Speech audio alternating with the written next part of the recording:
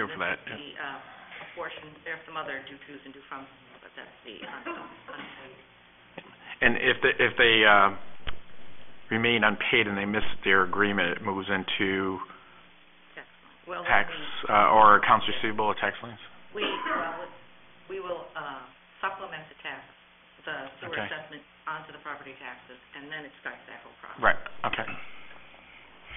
All right. It's all related to the infrastructure improvement about a decade ago.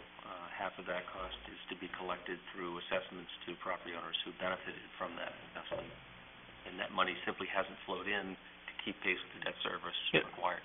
And with the recession, that kind of, I think we ended up, in some respects, giving some allowances or reworking some agreements to give folks the opportunity to get through the recession. So slow down their payment schedule. Okay. Inventories and supplies. On the school side, that's their food, nutrition, surplus foods that they might have on hand. And on the town side, it's, again, this number only changes once a year, but it's essentially how much fuel we have, in our tanks after the 30th, monetized. So that pretty much makes up most of the fixed assets. Yeah. I mean, the assets. Assets.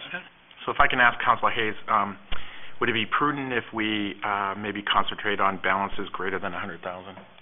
Sure. Yeah. If that's okay. There's a few small line items that, $7,000 is on a $42 million.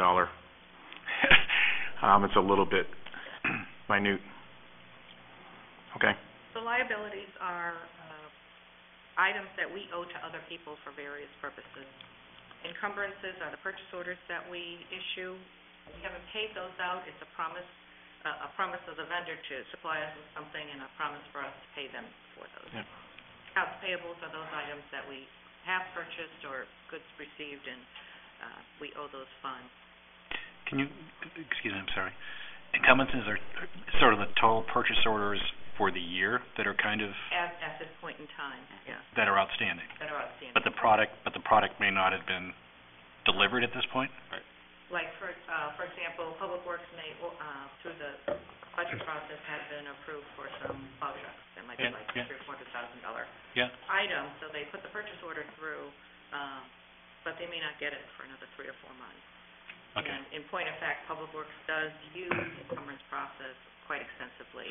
Fuel's another good example. Okay. We'll typically take a big PO out that approximates the total annual usage, and then as we draw it down, that number will go down. So it does overstate liabilities somewhat if we haven't actually incurred those things. I mean, just in my mind, I'm just thinking we really haven't. That's money we haven't spent. The purpose of the purchase order is more not so much on this side of the sheets, but on the expenditure side.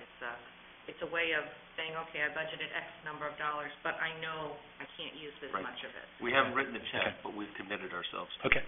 Thank you. So it gives the departments an opportunity. Well, just to be clear, you committed yourself in the sense that you've issued the purchase order to the company, which is a promise to pay, so it is legally binding. Yeah, and so long as they deliver, it is legally binding. So you have to. That's why you have to account for it as a liability. Yeah. And accounts payable is the real. You've actually received the goods or services, and it's now a. They're waiting for a check. Yep. Waiting for the check. Okay. Thank you. The next two. Well, the next one is all payroll related. The fourth one, accrued payroll, again, is a once-a-year entry, and essentially what it is at the end of the fiscal year, we assume that the town of Scarborough will continue, but this assumes that at the end of June 30th, the town of Scarborough sort of ceases to exist. What do we owe the employee? And that includes the teachers. There's contractual obligations. So on June 30th, this is what we would owe the employee. What portion of that is I'm trying to remember the school. It's like 1 point. Like all of it? Okay, that's what I thought. Yep.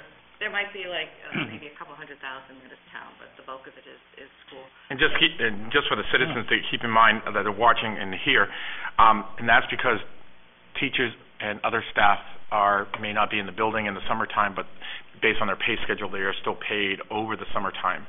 And you right, where on the municipal side, they're working 12 months out of the year, so it's a little bit different. They're contract That's why we carry it. September to, or October, Right. well, September to August. And so during those last July and August periods, it's part of the old contract, and therefore we Right. owe them those funds. Yep. This was an unfunded liability, and our auditors were after us. You probably remember this during your prior term on council, and it was a big project to fund it. To fund it. In fact, that started in 2000 when I was on the school board, because there was a lot of need, and that fund was used to be able to supplement that. And so it took us quite a few years to get back to where we finally fully funded it. So they've done an incredible job keeping it there, too. They have Yep. that. The next few items are, well, the next larger one is deferred tax revenue. Again, that's a once-a-year item, and what happens is at June 30th, we can take our unpaid property taxes. We can assume the next 2 months are good monies that we're going to actually collect and record those. And then the balance is recorded as a deferred tax, which, that number fluctuates annually based on, where we are for our outstanding property taxes. And that's a requirement of the accounting rules. Performance guarantee monies are essentially have to do with this developers who come in, and they may put together some development, and there might be some piece of it that's not done, and so the town holds money until those things are done. If they finish them, we give them back their money, and if they don't finish them, we keep the money and essentially do it ourselves. Yeah, we don't accept letters of credit. We actually take cash, and we hold it to make sure they perform. That's good, actually. Yeah, that's great. And release it, obviously. So it's kind of a withhold, kind of. It is. Yeah. Yep. It's to make sure that once the project's done, and there's always some lingering things, Collecting, the work, 100% of the work will get done. So how much is it, like 10% of the project, or is it, how do we? There is a formula. Okay. Forgive me, I can provide that to you, but yeah, there's a very documented formula in terms of amount of retained interest. And the next one, large one, is a bonds payable. It's a bond anticipation note, actually, for $2 million. We just issued those in December for and I already forgot the name of it, the property. Benjamin Farm? Benjamin Farms, thank you very much. Good job. I had no idea what you I'm getting back into the click here. I'm trying to remember, It was for the purchase of the Benjamin Farm properties. And we'll replace those tax anticipation notes with formal long-term financing later this fall. We'll bundle it with others. Yep. That takes care of most of those, and the rest of it has to do with various types of, we have our estimated revenues, equal our appropriations. Fortunately, we have a balanced budget, and then the actual revenues, the actual expenditures, and then the rest of those are various fund balance amounts, the reserves, the... Ruth, is it, under the fund balance reserved, is the bulk of that, in fact, the accrued payroll? It's, yes. It could be accrued payroll. It could be various carry-forwards from prior years, purchase orders from the prior year. My point is we show that payroll expense, as Ruth explained, as a liability. We actually have fully funded that, and so it's reserved. It's reserved for that purpose. Though it's considered part of fund balance, it's a reserve part of fund balance. So the differentiation between accrued payroll, which is $3.8 million, I'm rounding, versus the fund balance reserve of $4.3 is $1.5. Is that the one, can't remember the name of the ratio, or the reserve ratio, where, the payables, basically you have to hold into reserves at least 1 month's worth of... No. That should be the fund balance unrestricted amount. That is okay. The rest of that money is made up of accrued sick based on the various policies and contractual obligations. That's the amount of sick time that would be owed to people. Again, these are these... And again, most of it's once a year. These were prior considered, and they were unfunded liabilities. We've now funded them, but we've got to reserve it. We can't spend that money for something else. We've got to hold it for that purpose. Okay. And then, if we go to the second page, hold on, numbered, it's the revenues. And we have various line items, we've got them grouped into various categories. Taxes include property taxes, excise taxes, boat excise taxes. It also includes franchise fees. And the way we work in accounting is we record the revenue up front for all of the property taxes. That's why it looks like we're so much collected. And then we show it as a receivable on the balance sheet account. Okay, interest is the interest on taxes, licenses and permits are fairly self-explanatory. I think intergovernmental revenues include monies that are collected from the state, from other municipal agencies, from the county. Charge for services include some of the, when we bill out for rescue, for example, or if in some respects when we charge our department, so some of that is interdepartmental. Public Works charges for vehicle maintenance services and fuel. Fuel is a big part, Fines include parking fines, false alarms, dogs running loose, blah, blah, blah, fees like that. Miscellaneous revenues is everything that doesn't fit into another category. So it could be a number of things.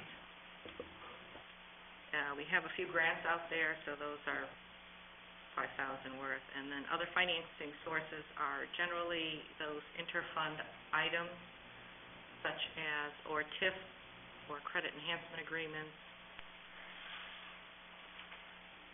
And those usually come in once a year towards the end of the year, so those will stay low. And then we have the school's numbers. Going back to the charge for services, it's just at 39. Is that just a timing issue that has to do with when the services are billed? Some of it could be. Some of it, trying to think of an example. Some of them may not show up until the spring because some of that is related to planning. Community services is in there. Okay. The summer rec programs may not. So nothing's concerning to. No. Okay. On the expenditure side. So can you, I'm sorry, on the bottom, the property tax collected, it says it's 50.58. Can you just reference those two calculations? 6 months, 50. So we're better than.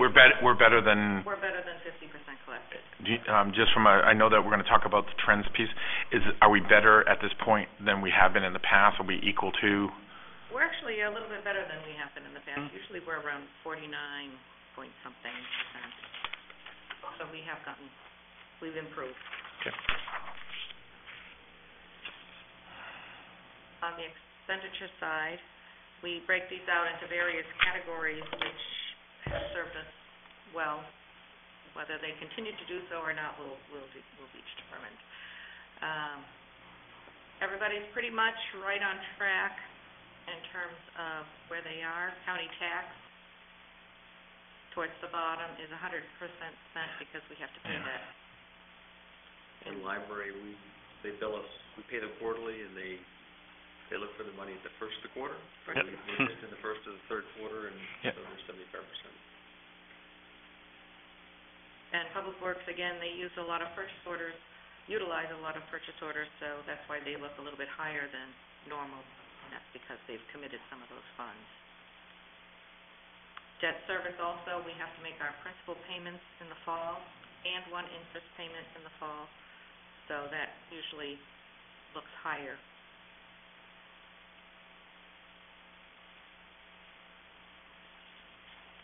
And then the school is below that, and again, they're about 50% spent, so they're pretty much right on track also. So, only because it is a zero line. What's this storm-related expenditures? Is that something we've consolidated now elsewhere? Is it extraordinary? I remember a couple of years back when we had some, I'm talking way back, some really bad storms, and so they wanted it line itemed. Is that what that was? Correct. And, okay. It's mostly, we used to combine them within the departments, and then when we were audited, they wanted all the FEMA stuff and NEMA related stuff to show separately, and I would have hidden that. No, it's all right. Just want to make sure. capital also, equipment includes not only items from the current year budget, but those items from prior year budgets that may not be finished.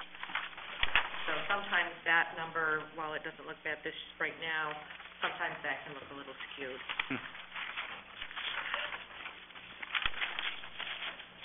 The next page shows both revenues and expenditures for the remaining funds of school and town. Both have special revenue funds, both have capital projects, and then we have cemeteries and they have scholarship and nutrition, food, services.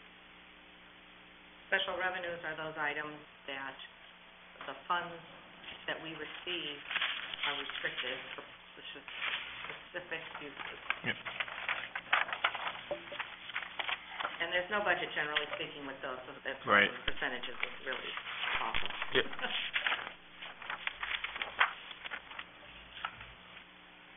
And then the final page, the last two pages, is the breakdown of the school department into various categories, and then the last page are just selected revenues, some of the larger revenues.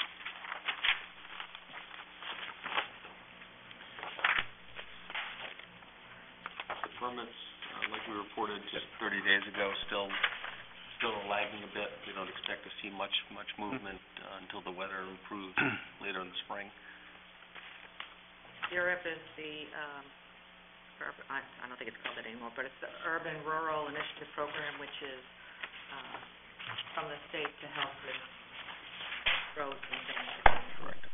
And they started paying us once a year up front, so we don't argue. So,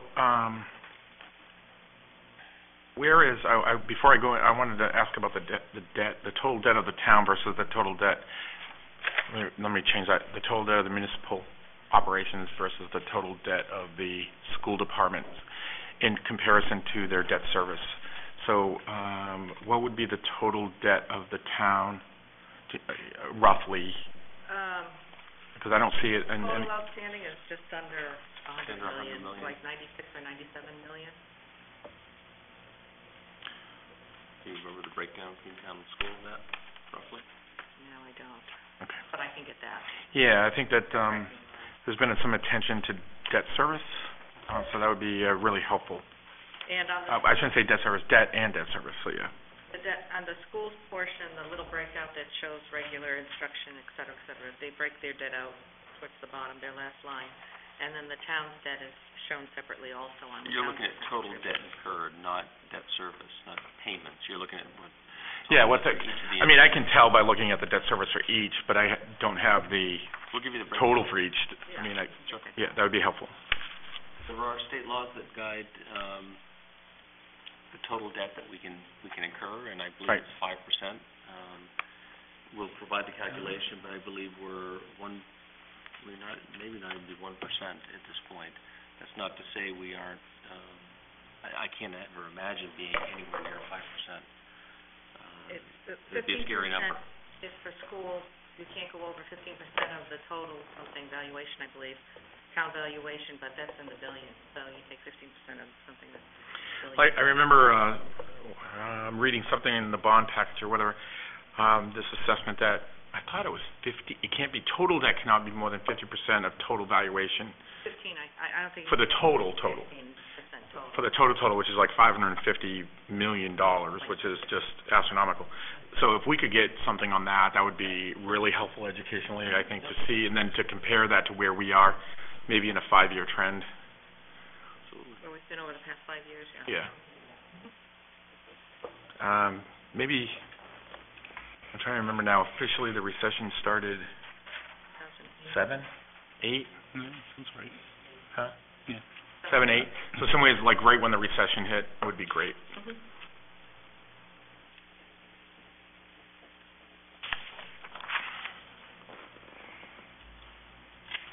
So, any questions for Ms. Porter? Oh, thank you. For Tom about the financials? Great job. Yeah. Great. Thanks.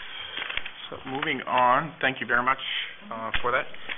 Moving on is an introduction discussion on the fiscal year 2016 budget presentation. The first item that we have is really more of information for us to begin to think about.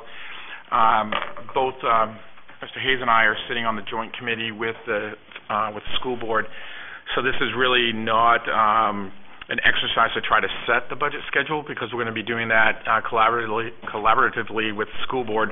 But really what's presented here is a timeline that is similar to the prior year without the specific times actually included. And it's for consideration because there's been several ideas that have been posed to us, or at least to me, in my notes about maybe, as an example, consideration that we have our school board budget presentation a little earlier in the session rather than later, although there's timing challenges not only within the two departments of the town and the school, but there's also the state numbers that come in. That is a very different timeline than the numbers that we get on the municipal side. So we're trying to kind of herd cats while we're trying to be mindful of everyone's schedule. But it's something that this is a action item at our next meeting. That joint session is going to be on January 22nd at 1:30 p.m. Here in Chambers with the school board. So we'll be hopefully finalizing that schedule. To that end, I'm certainly pleased to work with you, Sean, but I know George and I will have done work already, and we will be prepared to have a proposed process and timeline to kick around and to talk about and modify. Yeah, I'd like to bring Chris Ciazzo, who is the chair of the finance committee for the school board, into that group discussion, so that the four of us can, because I agree, I don't like entering a conversation with a blank sheet of paper. I prefer at least a baseline. Understanding it can go up and down and change. Clearly, we'll be incorporating some of the notions and ideas that came forward in your initial joint meeting in terms of switching up the process. The timeline is a bit more challenging, and perhaps for Peter's benefit, typically I propose the budget in late March. The month of April is really devoted to the Finance Committee, and maybe a little into early May in terms of detailed review. And during that time, the council is technically an ordinance, so it goes through first reading and public hearing, and all of it points toward adoption in early May. And that timeline is really dictated in large part, if not entirely, by the school validation vote, which is an afterthought. And if history suggests anything, we need to go at least twice, sometimes three times to the voters. And so that's why we find ourselves targeting that first validation vote in mid-May. It gives us enough time to be able to rework the budget and go back out. That's really put pressures, and the earlier that we submit the budget, well, let me rephrase that. It would be my preference to submit it later because our information is better. The earlier we do it, the less information we have. And this year is going to be particularly challenging. If the last biennial budget for the state suggests anything, it will be late June before they have their wrestling match completed, and we'll know where we stand. So there's going to be a number of things we're sitting and waiting for, frankly. And with the recent communication from the governor's office regarding the budget proposal, and not to politicize, so to me it's not an issue whether we agree or disagree with the proposal. It's the timeline of how things happen. It is going to be a very rigorous wrestling match on determining where we're going to be in the end, because there is so many moving unknowns. It's going to be incredible, not only for the legislators to be able to get their work done, but for the local municipalities, and it's just not us, it's everyone. It does look, however, it's the second year of the biennium that most of these big tax changes happen. Right. So we may be a little better off in that for this budget we're looking at right now, we won't have to know all those answers, which will be a blessing, frankly. EPS is, general purpose aid education is always a question mark, and we'll be right down to it. It'll be one of the final numbers established, I suspect.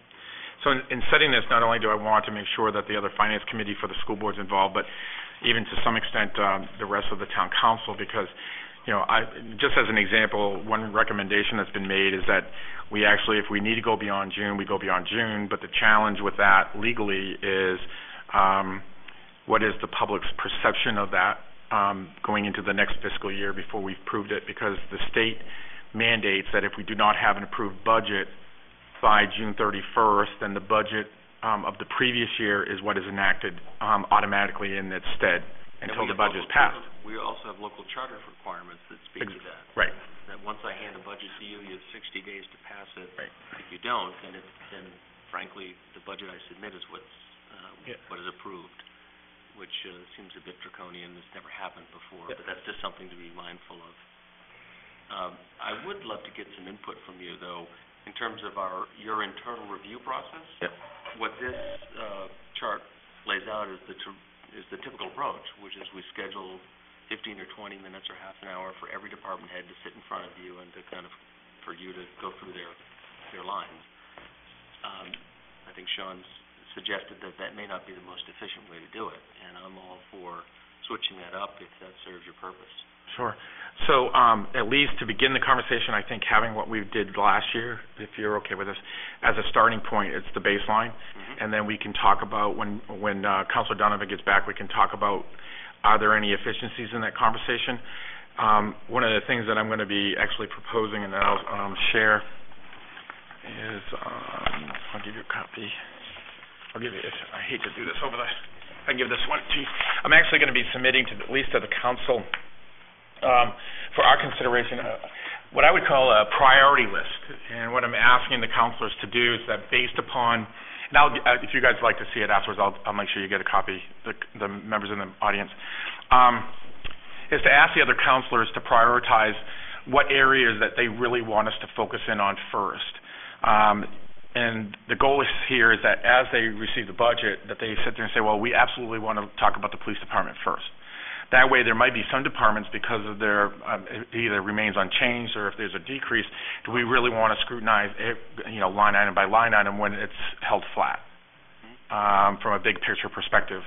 But the other councilors may sit there and say, I want to do line item by line item, which is what we've done for years. And it's just, to me, it's like,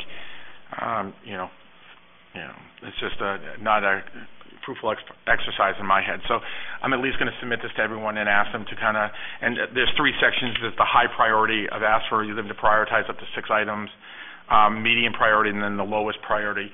The goal is that we really focus on the big areas. And so to me, it's, I think, a little bit more globally. I'd like to know about cost drivers. I want to know what are the big pieces. I don't need to know whether it's the greatest cost driver for healthcare is in community service department versus, whether public safety. I mean, it's healthcare, right? So I look at it a little differently, but I want everyone to chime in and kind of give us some direction on what level of detail. I call it the strainer effect. How big of a strainer do you want? How big are the holes going to be in the amount of information that filters through? Everyone has a different tolerance and a different expectation, so I want to at least, I'm going to propose that to everyone to see if that kind of works from a management perspective. And then what I'm going to do once I receive these back is to sit down with you, Tom, and identify what external or internal resources we may need as a committee to address those. I'm going to take everyone's stuff put together. One way or another, you'll have probably 5 to 6 weeks of time to kind of do your review, and how you choose to do that is certainly something that we can talk about. Sure. I mean, the difficult piece is that, in the perfect world in governance, the committee comes together, makes its recommendation, takes it to the full council. There's some trust in that development. You ask questions in the significant areas, then you move forward. But when it comes to finance, it's like you have a committee of 3, then you really have a committee of 7, and now, based on our new relationships with the school board, we really have a committee of 14. But then there's the other subcommittee of 6.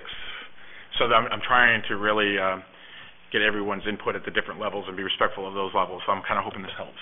That's okay? Is that a good approach? Yeah. Okay. One other thing I'm proposing, proposing to do, which I think really speaks to what you're talking about and might really focus attention, is for my presentation of the budget, though we will continue to maintain all of the line item detail because it makes sense and it's important to us behind the scenes. But I find that is a distraction, and it contains a lot of extraneous things. There's over 500 line items, many more than that, actually. And so I've talked to the department heads, and we're going to come forward with a new budget format, which all the same information there, but we're going to introduce a qualitative piece and include a cost driver piece. So in a quick snapshot, someone can pick it up and understand what the various departments do in a quick read and get a sense, a higher level sense. There might be 8 or 10 or 12 common line items that we report each department.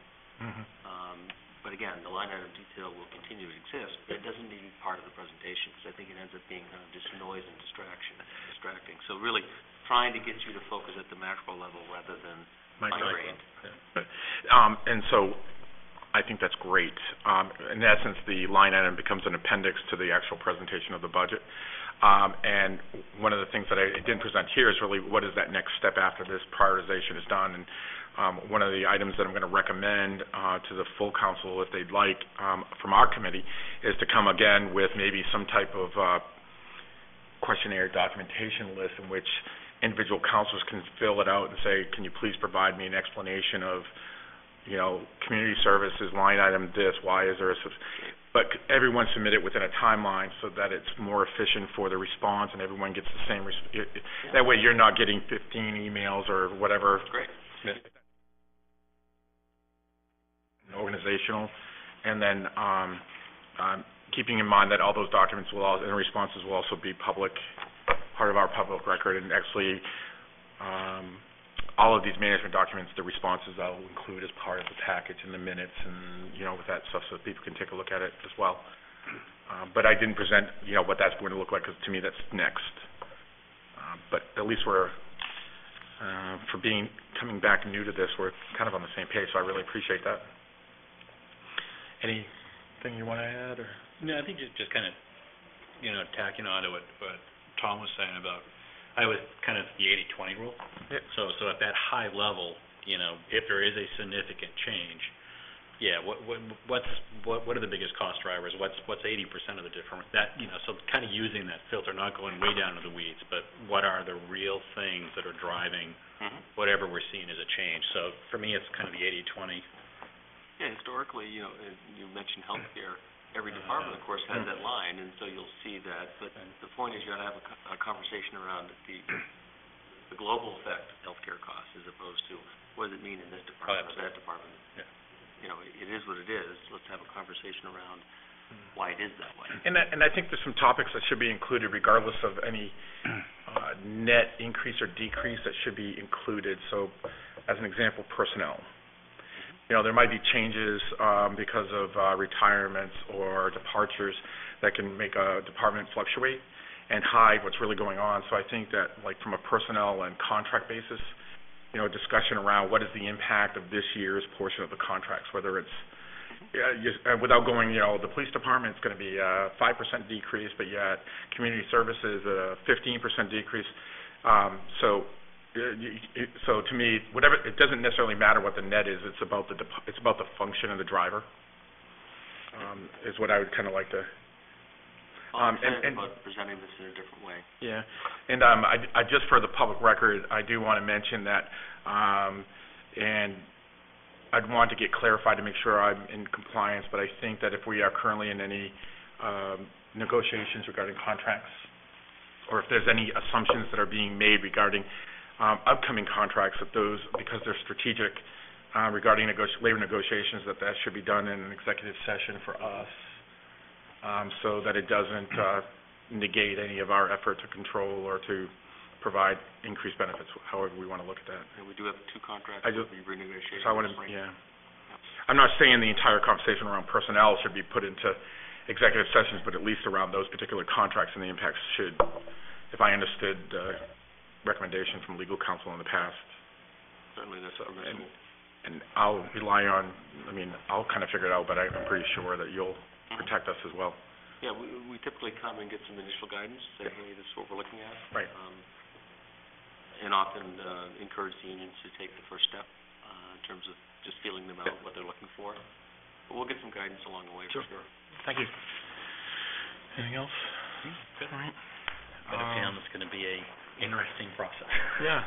So I've kind of already started into the future agenda items, and I don't know if you and I and the rest want to have a conversation.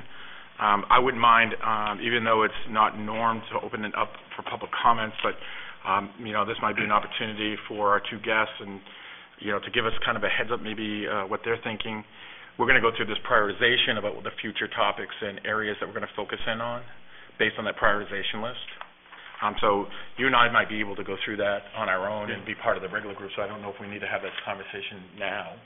'cause I've taken some, and I'll share some of that. Yeah. But unless you object, I wouldn't mind opening it up to either I know Councilor any... Donovan is intensely interested and would like to be part of that conversation. Oh, absolutely. So would anybody like to speak about what the Finance Committee should consider for topics of discussion specifically? No? Okay. Thanks anyways. So I'm just going to kind of pass that by, but just add the things, if you can add the items that you've mentioned. So just for the public, not to think we've had private meetings, I've been fielding a lot of comments about things that we should be looking at.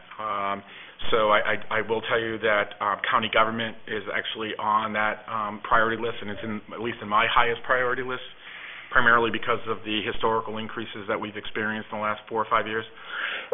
Excuse me, I've actually already had a chance to speak with Commissioner Jameson, who's a Scarborough resident, and we have his complete support and assistance in setting a discussion up with County Manager Peter Creighton, who is also a Scarborough resident, to come in and help us in that dialogue. I think it will be very informative, and potentially even the finance director.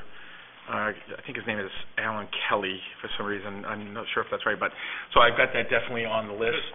Good. I know that there's been some comments about looking at electrical cars and these energy efficiency initiatives in the town. I'll call them new investments or new initiatives and label that one of those items under that. I'm going to kind of leave the school alone. I've gotten quite a bit around the school, but I think that that needs to be vetted through the joint committee, and then particularly, I'll forward anything that I receive on that onto the finance chair of the school department, Chris Ciazzo. But my email is available online, so if anybody, has some ideas that we'd like to look at, then please send it to us. It might be a subset of another conversation, but we'll definitely take a look at it and see how we can fit it in to answer the questions. Yeah. Yeah, just because we are on tape and another chance for everyone to see your profile. Thanks. Robert Rovner, 14th Street.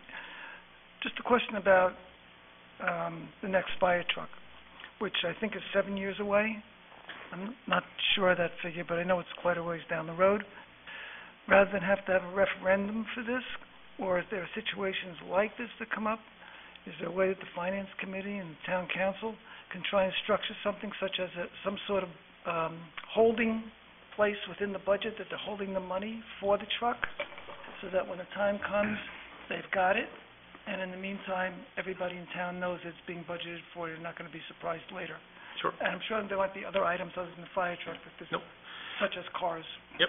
And actually, that's a good reminder, because I did receive comments from a citizen, a very involved citizen, that recommended us to consider how we do exactly that through the allocation, or at least the analysis of the allocation of depreciation, and whether to put that money into a reserve account dedicated strictly. Just to keep in mind, though, is that if I understand the town charter properly, it is not any bond greater than $400,000. It's any individual expenditure. So even if that is reserved and the money is available, the item still is required to go to voter approval, I believe. I think indebtedness is a key component of that voter approval. I think if you reserve monies and have them in hand, you do not need voter approval. Is my recollection. That'd be good. Would you be able to find out just for legal? Yep. Yeah, because I've had that same question too about some things. So that will definitely be discussed, the capital expenditure, the whole plan around not only identifying capital expenditures. And by the way, when I say capital expenditures, it's to me it's two pieces. Capital expenditures is equipment in order to operate the business. Facility expenditures, new schools, whatever it might do, whatever library, whatever it might be, is a very different conversation. We have a complete vehicle and equipment replacement schedule, so we can put those that's programmed out as we speak. Yeah. You can see where those needs are into the future. Just in terms of indebtedness, it's a fascinating discussion, and there's really some philosophical differences people have in terms of one of the things that seems to resonate with me anyway is one of the reasons you bond an item is you let those that are enjoying the service, in this case a fire truck, who are benefiting from it in terms of its in-service, pay for it, as opposed to those saving money who may not actually reap the benefit of that item. That's one of the philosophical reasons you have long-term borrowing. Those who enjoy the benefit of a new road or a fire truck are actually paying for it. In the future. Right. Yeah. I hadn't thought of that. But, and of course, attractive rates help. For it to make business sense. And the real issue is really to me the capital. Because actually I was on the council when we created it as well, but it's really about the reserve fund policy that we have in place. Because I would think it would be a subset of that reserve fund policy on how if we allocated debt reserves, restricted monies for those type of purchases. So I have both of those, making sure that the capital expenditures and the reserve fund policy, at least on my list of the good news is you'll have the money when the need is there. The bad news is it will put immediate pressures on your budget. Right. Getting more pressure and arguably tax burden today for a future purchase. Right. So there's trade-offs. There is trade-offs. My only concern with bonds, I think, is I'm not sure everybody understands what that means. It's kind of kicking the can down the road. So I mean, if there's some way to communicate what that indebtedness is and so I think some of it's just communication. Sure. And asking folks out there. We had a session with, not bond counsel, but our bond advisor, Joe Cotero, is very good in terms of giving a good 25-minute presentation on kind of the whole theory and what's behind it. I mean, that's a great conversation, though, philosophically, about what does the town want us to do about, you pay for it now, or do you have future users pay for it? It's a great conversation. Right. The other piece that it really falls into the realm of joint conversation, but I don't think I'm saying any secrets. I'm certain that the school board's coming forward as part of the budget proposal is to go one-to-one computing at the high school. It's an interesting, provocative, perhaps, but certainly expensive endeavor, and something that deserves a good, thorough conversation. And I know just because my staff has been working on it, they've been looking at this for years, so there's been a lot of research and thought that's gone behind it. My fear is that if we don't have a conversation, maybe even in advance of budget, it's so caught up in the other stuff of budget, you don't ever have that substantive conversation. So maybe that's something, if time allows, the joint group could have, spend half an hour talking about, and for you to learn more about their initiative, because you'll get so fixated on the cost, it'll be hard to have a qualitative discussion. We talked about, and it's kind of a sidebar, we talked about having some town meeting type structures. I don't know if that would lend itself to kind of get some input from the community around. I think it's a 10,000-pound gorilla. I mean, it's one of those things that might dominate the conversation. But George and I have folded in some sort of town hall forum, generally on the budget. Yeah. That could cover all of the territory of the school and town budget. So I can mention that. Outside of being the finance chair, I'm also the liaison of the school board. So today I had a really good conversation with Donna Bealey, the chairwoman of the school board. And so one of the things we did talk about is having leadership sit down, leadership being the two chairs, the two finance chairs, and then the communications liaisons that we have sit down and talk about those town hall meetings, how we would like to deliver the message, and then what we have, what are our expectations, and then also expectations not only for what we're delivering, but what we want to receive. And so that will be a very good process. I think we kind of threw out some things because coffee was running really, Starbucks coffee was starting to pour in, so we had a lot of creativity. So we have that on it. That's great. Definitely. Those town hall forums are exciting. I'm also somewhat nervous about them. Yep. In that it really shouldn't be a talking head, George or I or both of us talking to people. It should be listening to people and doing our best to respond to their questions as we can. Yep. Roughly, again, this is not set in stone, but at least from a thought process in our conversation, it was first half hour might be the two chairs of the committees, not of the boards, do the presentation of the budget at the high level. Not specifically, this school is going to have one new teacher, and this department is going to have one new employee, but what are the high levels, like the cost drivers, and what is our total investment in schools and municipal services and things at that level. The next half hour is direct questions regarding and we can change the order, direct questions regarding that budget, which includes taking information and responding later if we have to, because I don't like giving answers that I I'm not just going to give an answer for the sake of it. And then the third part is, what are our next steps and what do you want us to consider? And ask those questions. Here are 5 questions we want you to answer for us and see what we get for feedback. One might be, do you want us to try to save future expenditures, monies to pay for those fire trucks rather than bond it? We can, and we're going to be collaborative in that whole process. Absolutely, and get everyone to kind of buy in. I had a thought and I almost forgot about it. I don't remember what it was. I apologize. So the future meeting dates and times is our next item. So I went ahead and said that the second Wednesday, or third Wednesday, I always get it wrong. Second. The real boss in the back is telling me what's right. The second Wednesday of the month is a town council finance committee meeting. It'll be at 4 o'clock. Unless I hear differently from you and Councilor Donovan, I'll continue to have that. It is an open forum, so everyone is welcome to join, including other councilors and those staff that wish to come as well, and the public. So I'm just going to continue with that, if that's okay. That's great. I do think at least until we get closer and we have some more product action, some product out of the joint committee, once we have some more, we may want to meet more. Yeah. Probably every other week, because things will get moving really, really fast. And we'll have the standard financial statements as a standing agenda item. Sure. It won't be quite so painful next time, now that you've given us the 101 educational version. And it'll be an interim period anyways, right? Because it'll be, it won't be as of March end, it will be January, and I'd hope that we don't go month to month looking at line items. Good. I agree. You're a good guy. Last, I wanted to mention, and actually it's not on here, so I'm going to, if you don't mind me adding, I just wanted to kind of give an update. I did have a chance to have a conversation with both Tom and with Ms. Porter. So one of the items in my global kind of thinking is really to look at the trends that are within the town financially. So I had talked with her about putting together really a trend sheet or trend analysis packet that would provide us with a historical trend of property tax collection, excise tax.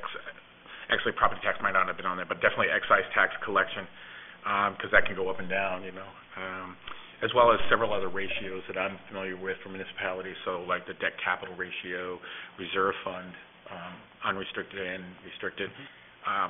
And then in each of those to set certain benchmarks. So there's some, like by policy, I believe the reserve fund balance for the town is supposed to equal 8.35%, if I remember right. So, where are we in comparison to that benchmark? Because it's interesting that you mentioned liabilities, I mentioned the reserve fund. So credit analysts out there, when they do the bonding, one agency looks at liabilities and how much debt you're carrying on and how much you're getting off. The other one looks at the reserve balances.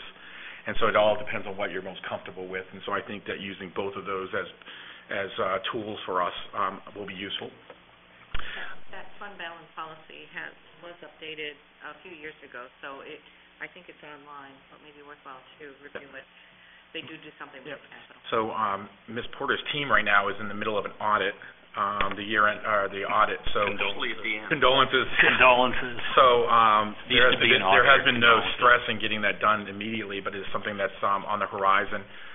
And the real reason is that I would hope that we start looking at those big factors, because and this kind of, to me, at least on a personal basis, personal comment to Mr. Robner's original question around the manager.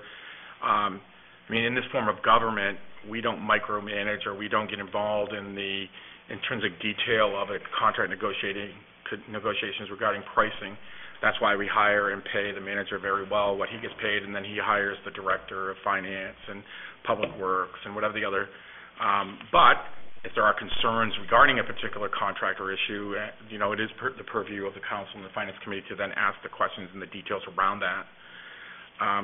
I'll be honest with you, just on that particular issue, I thought it was a very good response, Mr. Hall, and a very good question.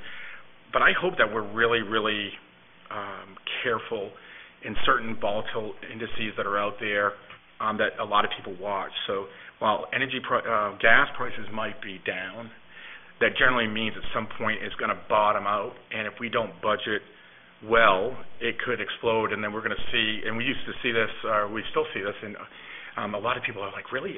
It's in salt that goes onto the roads. You know, if you don't, you know, the price of salt this year might be down, and you can sit there and say, well, next year, so it's a lot of forecasting, and you never really know what's going to happen. So I just, sometimes we guess well, because it is a guess, and sometimes we don't, and it's all, you know, with the salt issue, it's about, you know, how on earth do you know what Mother Nature's going to deliver next winter? Mike called me up the day before the salt contract ended last spring, and we filled the barn because he was really concerned that if we waited and did not, you know, fill it back up with the following year's money, and we were able to cobble together funds in Public Works to be able to buy basically 2 batches of salt last year, but we're reaping the benefit this year. So it's a good point. Yeah, but the second piece of that is that there's also some due diligence, I think, on behalf of the council as a whole, and the Finance Committee, I would think, would want to be involved in making a recommendation. That is that, what do we do with a surplus at the end of the year? After everything is tallied, if there is a $30,000 surplus or a $1 million surplus, do we have a, I don't remember if we have a standard policy. I don't think we do, but, you know, what is our approach? Do we, you know, to be honest, if we have a $30,000 surplus, I generally would not believe giving it back to the people. It would actually be more onerous and more costly for us to try to rebate that to the people. But if we have a $1 million surplus, those are strategic decisions, I think, and maybe that decision is then codified into a policy so that there's, you know, it's like what they say, when you get a tax refund, 1/3 goes to past debt, 1/3 goes to current needs, and the other third should be saved. You know, maybe we come up with a policy that kind of looks at that too. I mean, so there's the opportunity for us to set policy into place regarding that, since we don't, again, without micromanaging. The fund balance policy really speaks to that. If the council nor the staff, they don't do anything to the auditors. If there's surplus at the end of the budget year, it goes to fund balance. Similarly, if there's a deficit, they pluck it from fund balance. Now, to your point, if you want to return that to the taxpayer, the simplest and best way, in my opinion, is to do it through the budget process. You can include that as a revenue, if you will. It reduces the amount to be raised through taxation. And that comes with its own set of perils and challenges. You know, and my experience in a budget this size, you're going to have a surplus, generally speaking. You should, if you're efficient. It's not going to be huge, but you should have something at least. What I've seen, and you know, I've worked for a bigger company than this, and I've also worked for a slightly smaller one. You know, 5% is not unheard of, but it's that's a very rich surplus. So it's about what you want to do. Personally, returning it to the people is problematic, and the reason is because, at least at this time, and the reason is because we don't know what's coming down the line in the next 4 years. So, and the reason is because this budget that's being passed by the state is only 2-year scope. So we don't know what's going to happen then to the outliers that didn't get passed in this budget that the governor is proposing that may happen in that 2 years. So building up a stronger reserve, or even maybe creating a tax stabilization account where excess goes into that, so that there's a direct correlation so that they can see that. Because I think that if you put it into just a general fund balance, a lot of citizens don't see that. And you can sit there and show them in a rate stabilization. I know the county government, when I served on their board, or at least on the Finance Committee, Finance Advisory, they have a rate stabilization account. So a certain portion of surplus goes into that is dedicated solely to. Now there's some nuances with that too, because some people say, well, you know, you're going to use it every year, so why do it? But it comes down to what is the best policy that the whole council kind of thinks about. And we're currently trying to build our fund balance up to a point where we're at the 1/12 level. Right. Which we're not at right now. Some of us believe that should be higher. And some believe that should be higher. Some believe it should be lower, but we're not where we say we're supposed to be. So. I may say, to build it up to what level? The 8.3%, we're not at that level. 1/12, basically 1 month carry forward. Yeah. And that's at the lower end of what all the financial analysts are looking for. Yeah. They're saying 2 months. Falmouth has, they're in the order of 20%. Yeah. Seems to be obscene to me. That means you're keeping a lot of taxpayer money that you don't need to operate the town. And actually, to get to, you know, I know Sean talked about, you know, some trend lines. And if it's easy to do and not a lot of extra work, sometimes really helpful to me is to have some benchmark to say what's you know, best practice, what do others have. That would be really helpful just to benchmark some of those ratios I think Sean's looking for. to where others are. So, I mean, that example to Falmouth is just puts it in perspective of, I mean, that would be helpful if it's possible. By Maine standards, they are the outlier the other way. Most communities are closer to us. But some state average or regional average or national norm, just something that says, if it's easy to find. And it depends on, if we had one large property tax business in town, and if they went under, that would hurt us. We would probably have a higher fund balance just to cover that. Right. Like the paper mills up north. Right, oh, yeah, we've seen the impact. impact. But Scarborough doesn't have that issue, so we're lucky. And maybe Falmouth does, and that's why they do. I don't know Falmouth that well. And if there's, if there's specifics, if we can get Councilor Donovan on the same page, and then we submit to Tom, so as an example, if we want reserve fund to be compared to a state average, or to me, policy is one benchmark automatically. I mean, our own policy, what is our policy, and then the other one is, what's the state average, or what is the expectation of the credit agency that actually looks at that, what is their preference, just so that you can see what, where it is. That way. Keeping notes, I've got 5 or 6 different things that you've mentioned, but if there are other things you're interested in beyond this, by all means, mention them, and we can prepare these historical trend analyses for you. And I just wanted to mention, I saw the data sheet that you provided regarding the Maine revenue sharing. That was great information as far as how the increases over time and then the decreases over time have occurred in comparison to the municipal overall assessment to the town. I thought that was I hope you got a copy of that, but I thought that was really informative, so I appreciate that. And just in closing comments before we adjourn, I just wanted to mention, hopefully for our fellow councilors, but and I know that they will anyways, but also to the citizens regarding the news around the budget proposal. And there's a lot of what's the word? I can't think of the word right now. There's a lot of questions. I'll be nice about it. A lot of questions, and I hope that people understand is that what the governor has proposed, or his administration has proposed, is a benchmark that really can't be measured on the impact on the town of Scarborough at this particular point, because there's just so much, and there's so much that goes over time and resources. If we try to go, at least, and this is my perspective, if we try to go to a state resource to provide us with that analysis, it would be so costly it wouldn't be really advantageous, because it will change as the legislature convenes, meets, and changes. So, because a lot of people have called me and said, hey, what's this going to do to us? And about the whole, Scarborough is very healthy regarding nonprofit. Think about it. Piper Shores is a waterfront property that's nonprofit. Maine General and their campus. So there's a lot of questions. Piper Shores pays full taxes. I just want to. Oh, I'm sorry. Okay. They are our largest taxpayer. Okay. Corporate taxpayer, right? Yes. Yep. Well, largest taxpayer of any kind. Okay. Because a couple of residents that pay big taxes, there's a distinction between the two. But anyway, so I apologize for making that. I thought that they were nonprofit for some reason. But, Maine General Campus, I believe, is nonprofit. So, there's impacts that is very hard to measure. So I'm just asking citizens to kind of be patient as we work through this, because it's going to be difficult. And I know, Tom, that you're working on a lot of gap analysis, what I'll call, based on where we are today and what some of those impacts are that we're kind of guaranteed. I think a lot of people, I'm comfortable in believing Maine revenue sharing is going away. I believe that GPA for students, student funding of education, is going to stay flat, if not decrease. There's some things that are pretty clear. There's some things that are very obscure and may not happen. So I just want people to understand that we're trying to respond as quickly as possible, but you have to be cognizant that that information will change as soon as decisions are made in Augusta, and it's a huge moving. Maine Municipal Association, who gave us a presentation, a little bit of it. Also, sometimes, depending on the type of the process or whatever that the state's trying to do, they'll ask communities to kind of give them some information, and then they put that out there. And so that's one of the ways we can sort of see some of this stuff. We've done some initial modeling of the impact, and your points are well taken that this is a proposal. It's got to go through the full legislative process and is likely to change, but certainly elements of it will survive.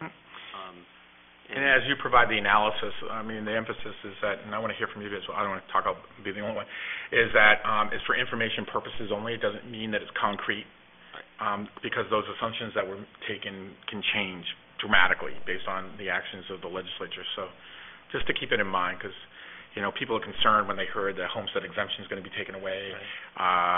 Mortgage payment, or the interest on mortgage payments may be no longer an exemption, at least at the state level. There's a lot of implications in a lot of areas, so a lot of people get nervous. Yeah, I'm just forecasting impact on our budget. What you're referencing are things that are going to hurt people's pocketbooks. Right. On a personal level. But at the end of the day, it's coming out of their pocket. Right. One way or another. So, Interestingly, a couple of the elements of this proposal actually we benefit from, based on the initial analysis. Yeah. In the end, when you add it all up, we will be a net loss, I suspect. Yeah. But- A net loss, yeah. Yeah. so I don't know if you had any closing remarks or... No, actually, I think it's a good process, and Good. appreciate everything. And I do want to mention that I know that Council Chairperson Holbrook is working with Vice Chair Katerina to get a meeting with our legislative representatives and to really be involved with them during this process as well. So there's going to be full collaboration with them, at least from an information sharing. So I don't want the people to think that you and I are the only ones working on this, but Jessica and Jean Marie are definitely working on that end as well. So I really appreciate it. Anything else from the two of you? All right. If there is no objection, it's about 5:23 p.m. Move to adjourn. Second? All in favor? Just think if I voted no. Thank you, everybody, very much. Nice job.